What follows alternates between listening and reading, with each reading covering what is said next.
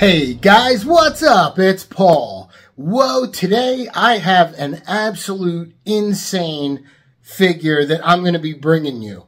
Now, if you guys follow my channel, if you guys watch the other videos, then this is different because I usually do Mythic Legions, but I also love things that go well with Mythic Legions. And this guy, I saw him pop up on one of the toy store sites, Big Bad Toy Store, as a pre-order a while back, maybe 6-8 months ago.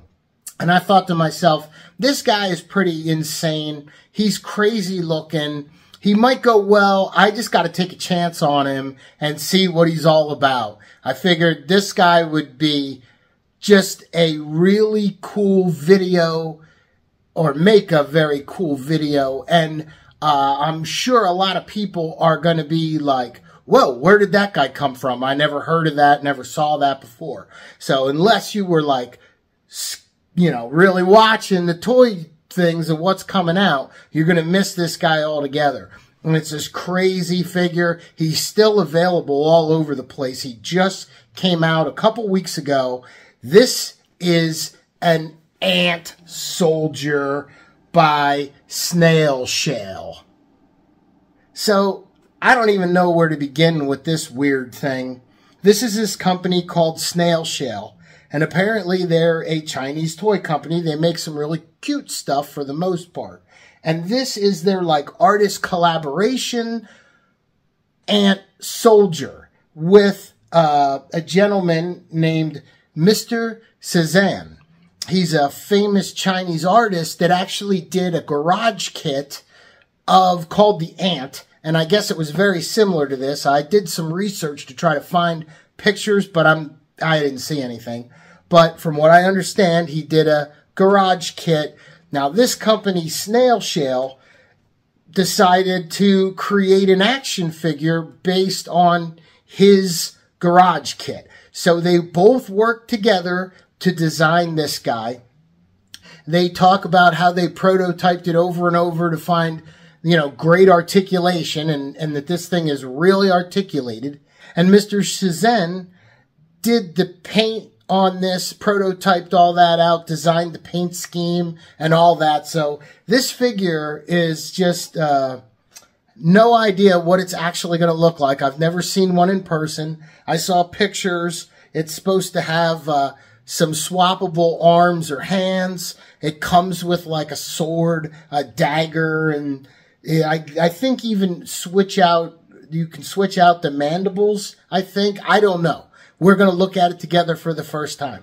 So let's break the seal on this guy.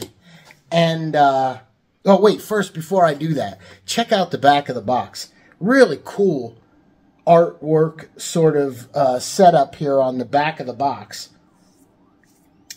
Most everything is written in Chinese, so very little I don't know what it says. Then the sides of the box have some beautiful photography. Now, they call this on the box artist co-branded collection. On, you know, a lot of the advertisements that I've seen in the different online toy stores, they call it artist collaboration. So just a note. And then there's the other side. Beautiful photos. You know, they're lit beautifully, really well done. I have no idea what this guy's going to be like to try to photograph. But we're going to try. We're going to take some pictures of him and see so you guys can get a general idea. But let's do this a little different from my normal videos. Let's cut this guy right now. And let's just pop this open to get a reaction together as to what this figure looks like. Oh, interesting. That's pretty cool looking. I see he has weapons in the back. The clamshell. He looks like he has a double clamshell. Oh my God. Look at these tiny little hands. The extra hands he comes with. Those are small. Jeez. Yep, and then he has a stand that kind of is a cube, a dioramic cube. That's funny. He's really funny looking in there. It kind of looks like a big ant got stuck in the box. All right, well, let's take this guy over to the table. Let's have a good look at him. I'll pop him open. We'll check out his articulation, and then I'm going to do a series of photographs. This way you get a good idea of like how poseable he looks, the different setups you can have with the guy, and yeah, I'm excited. It's pretty cool looking. I can't wait to get him out of here and see him up close. Just being able to see the paint through this thing and the little pieces, that's pretty cool. All right, let's go take a look. So here he is in his little plastic prison. Awesome looking figure through the box. It's so comical. He almost looks like he's frozen in carbonite or ice or something. I don't even know. But the packaging is nice. He's very delicate looking, so this packaging makes a lot of sense to get him to his destination safe.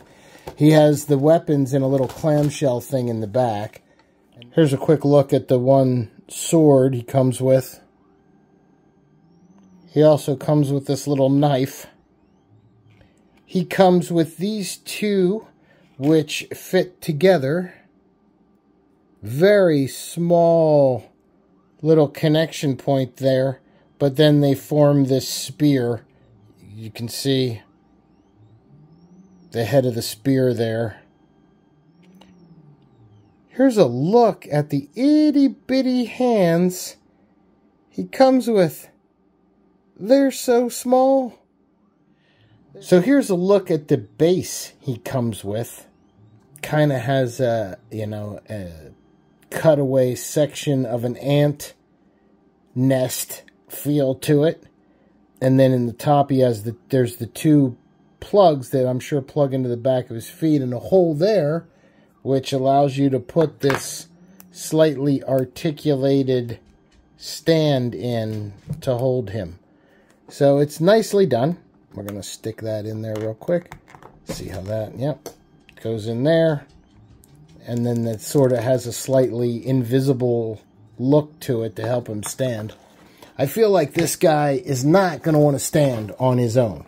Like, I can't imagine, I think he's going to need a little bit of assistance. So the stand, to me, is probably necessary. Or you could, like, prop him on something. Oh, look, this dead ant just fell out of the box. Oh, there he is. Look at that. He's very light. Wow, he's light. Let's get this stuff out of the way.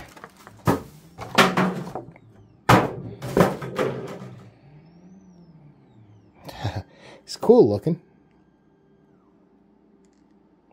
I don't know how much articulation he has, but let's see. Oh, he's got some there. It's cool. His head moves.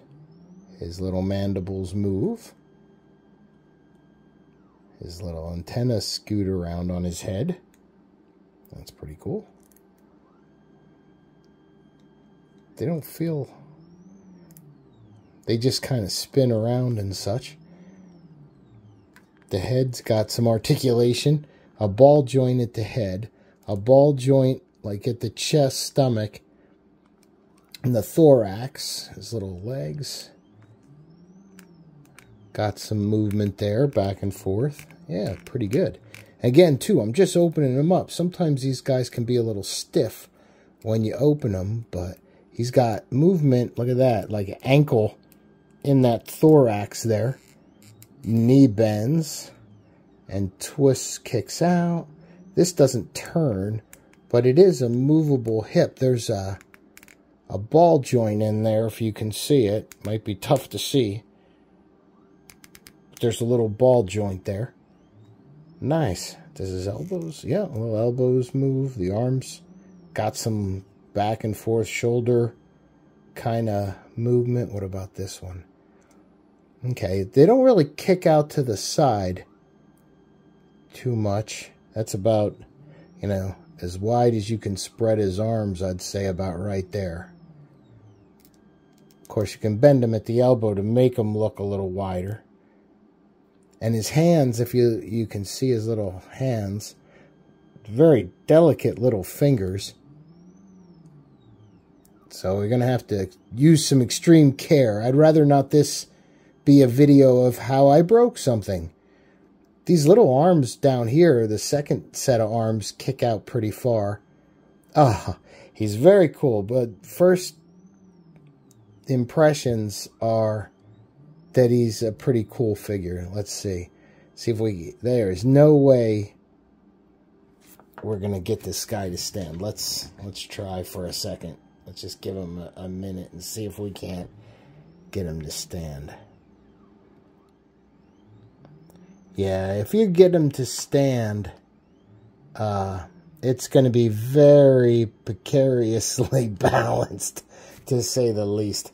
I think you're going to need to have a little something and sort of cheat in the photos to get him to balance well, but we'll give it a shot. His little antenna go out to the sides. It's kind of funny. I guess, yeah, you can twist them too, so they go down. Oh, yeah, that's neat. You're kind of a cool dude. Pretty cool dude. The paint job is nice on him. Let's see if I can get him in real close. Show you what's going on here, if it gets in focus. Yeah, he's got some neat metallic type paint to him. And there's a lot of depth in that color. I think you can pick up the kind of golds. Very nice, very nice. I like the colors on him. The detail and the sculpt. This was apparently made by or with 3D scans by really quite nice detail on him. Yeah, he's a cool figure. It's kind of why I wanted to do the video, you know, get people to see what's out there. His wrists twist, his hands twist, but I don't think there's any wrist articulation. Well, I attempted to move them. They all twist a little bit. Let's see. Yeah, so they'll twist and pop out, I'm sure. Pretty easy to put the other hands in, but there's no wrist articulation. So I'm sure, like, you know, when you see the photographs, I'll work them through the range of motion so you can see, you know, what they're capable of doing. He's a pretty neat figure, though. He's really kind of creepy looking and cool. I don't know if he's how tall he is. They had this guy listed as like a 6-inch figure. We'll compare him with some other figures. In fact, here is Mythic Legion's Gorgo. You can get an idea of just about how tall this guy is next to him standing there. A size comparison to Mythic Legion's. Still pretty cool ant monster, you know. So, and his scale looks good with those guys. You know, he's smaller, but it fits. It is in a good scale with Mythic Legions. Here he is standing on his little base. You can see the stand there. It snaps into his back and helps hold him up. So let's test this articulation he has and see how many ways I'm able to pose him and see if we can get some dynamic photos out of him.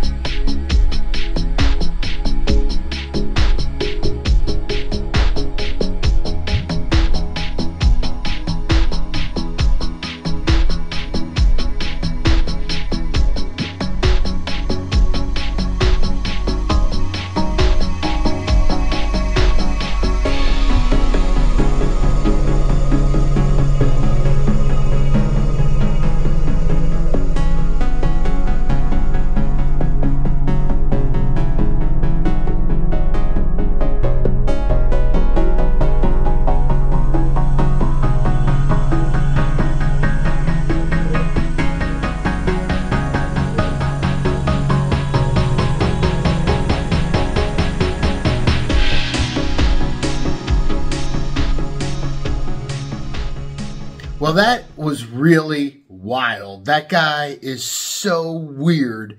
Man, it was crazy trying to figure out how to pose him, how to show him, his colors, you know, and everything. That's why I took him outside to shoot him, because I wanted you guys to really be able to see the colors. And so we tried some neat new stuff. But he really did photograph well in the fight scene with the Mythic Legions. You know, I like that scale, and like when he attacked and everything, I had fun with that. I liked the way that came out. So I am kind of happy with the figure. There are a few bad things. Even though he has good articulation, there are big limitations.